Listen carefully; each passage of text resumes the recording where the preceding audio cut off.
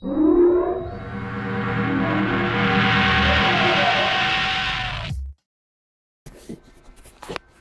everyone, it's Mike from Signworx.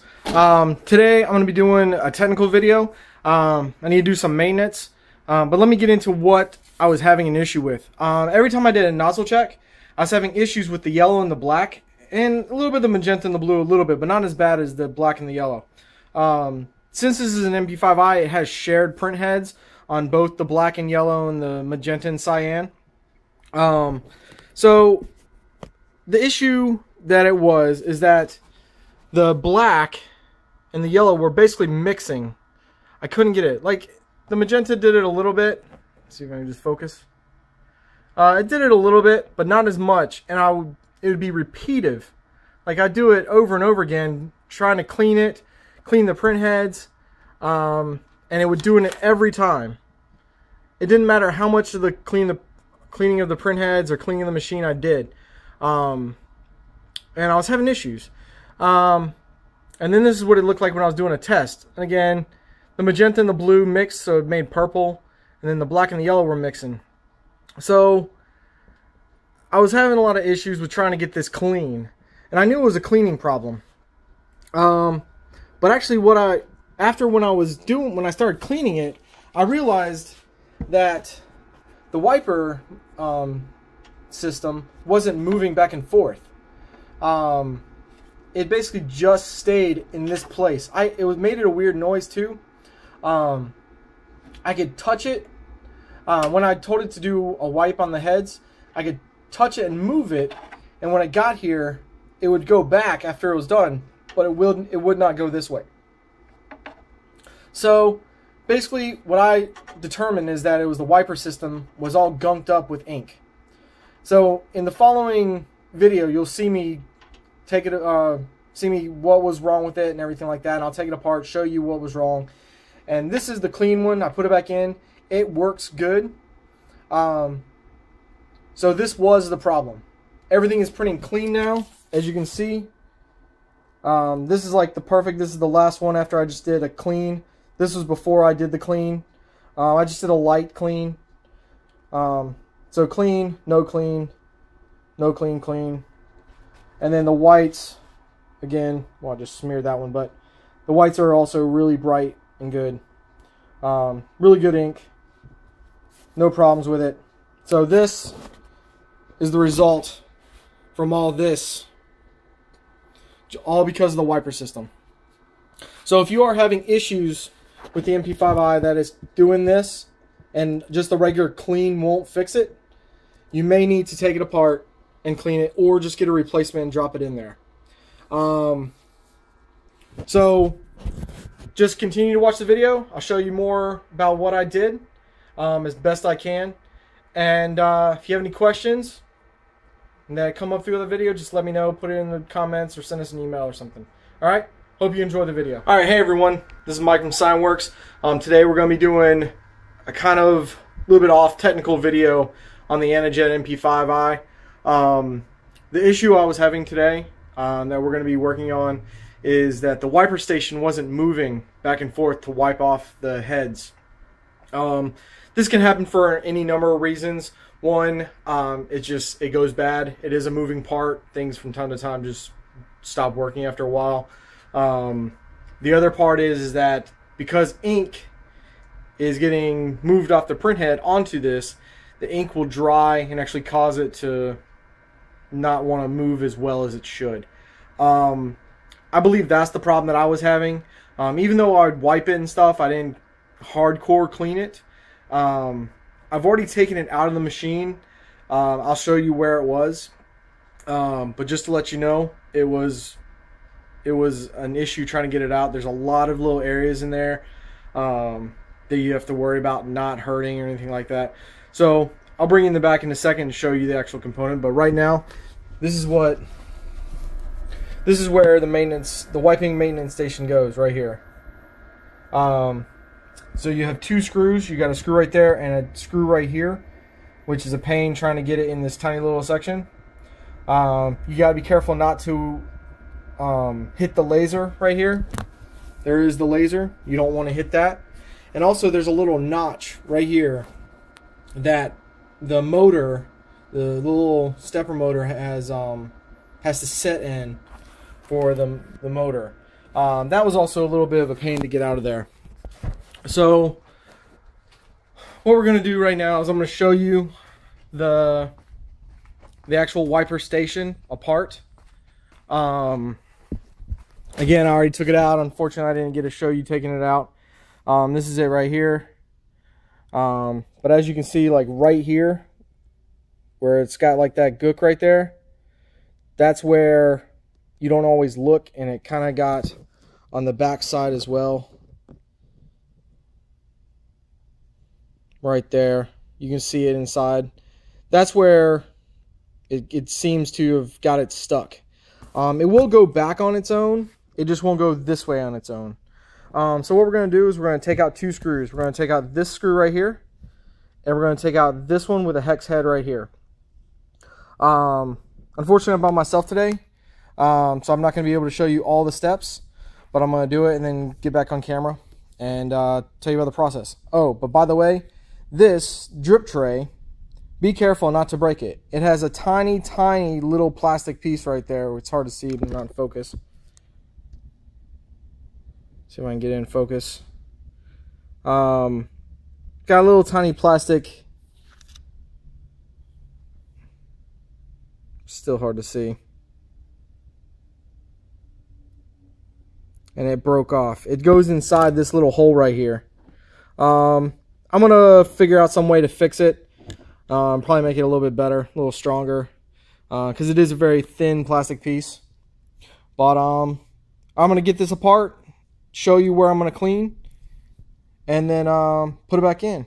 So stay tuned. Now, as I took it apart, and actually I'm making a revisement on which screws need to come out.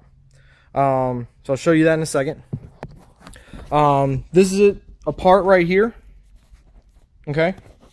Now, focus in. So this is everything taken apart.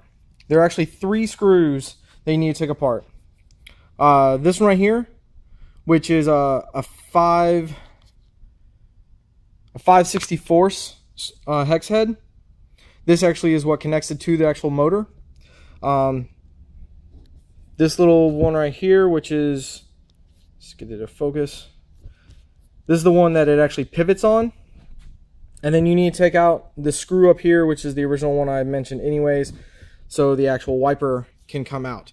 On the back of it, it has the little, if you look at that, that's nasty on the back side of it. So that's why you just need to clean it, because you can't see that and you can't clean that just normal to everyday maintenance. But this little gap right here fits this large bottom part, so it just sets in there. When you take this out, this top part is going to be inside this back right here, so it moves up and down. So that's how it goes, how it moves it back and forth. It's just you're gonna move it all the way to the right and slide it straight up, and it'll pop right out. So this is how it looks all taken apart. And as you can see, the back side that you never ever get to see, that's what it looks like. And that's why we're having issues like we are. So I'm going to really clean this up really well. See if I can get that in focus. I'm going to get this really cleaned up and put back together. And then we're going to see how well it performs now. So again, stay tuned. Alright, so now we're all cleaned up. If you remember how that looked before, this is all clean. This is all clean. I mean, look at that back. You remember what it looked like before? I'll do a side by side to show you.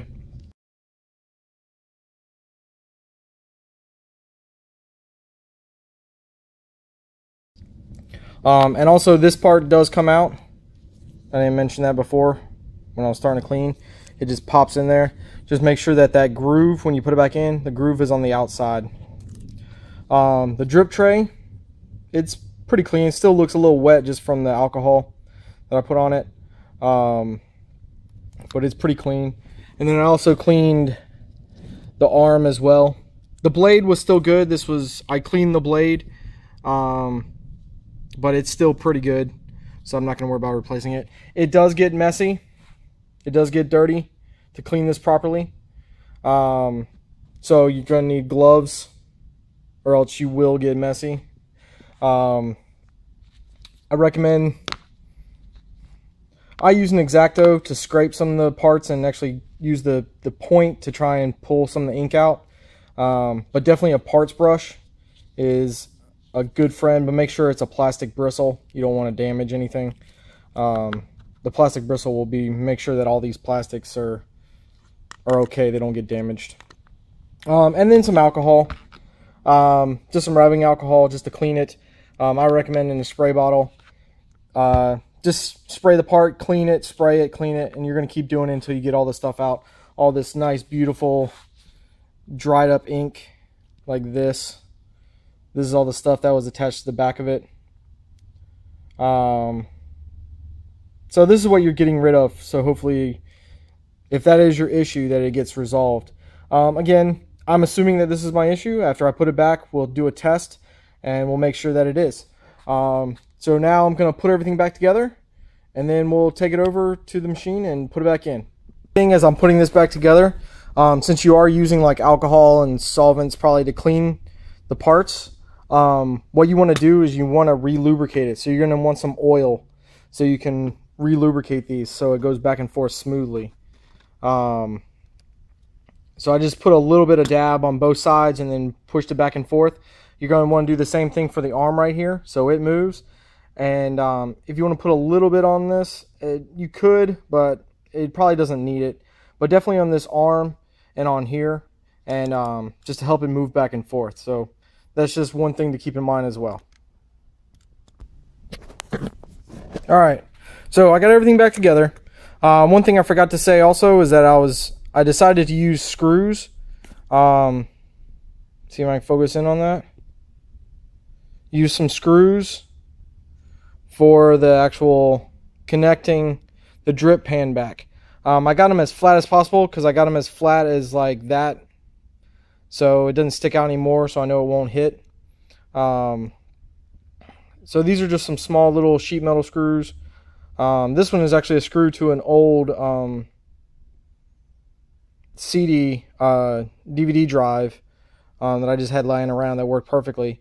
And then these screws, they stick out a little more, but it's fine. I mean, they go up in the top areas. And this one, I just wanted it to be short so it didn't actually interfere. But it's on there now. It's not moving. It was moving a lot before. And when I noticed that when I took it off, this little plastic rivet, pop rivet, whatever, and then this one were already broken. So basically it was just teetering like this. This is the only one keeping it in place. So now they're all back in there. It's definitely sturdy now. So, and now we can take it out if we have to do this again. I can just unscrew the screws and pop this off. I don't have to worry about it. I can put it back and forth.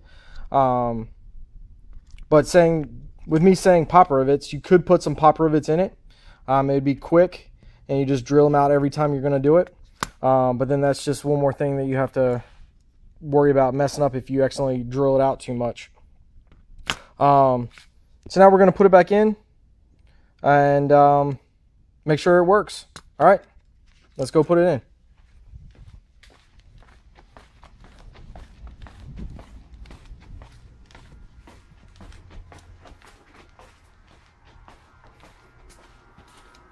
Okay, so as I was saying when taking it out, the stepper motor, it does need to fit in that little groove.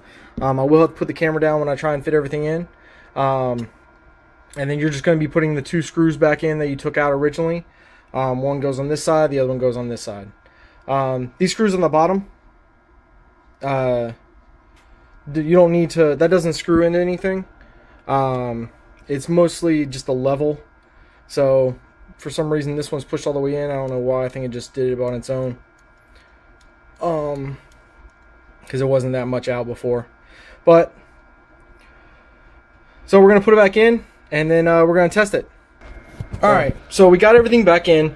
Everything's screwed in. A couple tips that I'm going to add to this is, one, when you're putting these back in and taking them out, you need a magnetic tip screwdriver. Two, to make sure it's lined up, because I don't know if this is level or not, but I'm going to have to just adjust it after I do some tests. Before you take it out, make a mark right here where it lines up, so you can know you put it right back in the exact same spot. Just take a little like Stabilo pen, pencil, something, nail polish, something that's not going to really come off, so you know exactly where to put this back at. And then same thing with this side. You can put it on the back side. It might be easier to line it up. Just also one thing, if you do use something that can wipe off easily when you're cleaning it, just make sure not to wipe it off. So right now we're going to do a test. Make sure it's in the right location. We're going to put this carriage back in. Going to secure the carriage.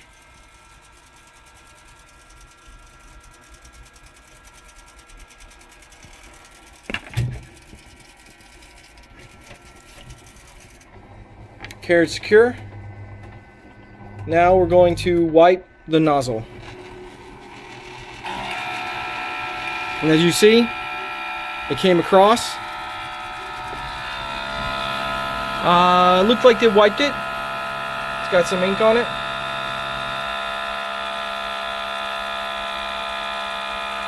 So everything should be good to go now.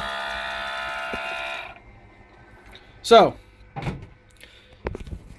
as we continue with some of our technical videos, keep in mind that this is a machine with moving parts. It is a computer. We do get lots of emails and phone calls asking about certain types of maintenance issues and things like that. You need to maintain it.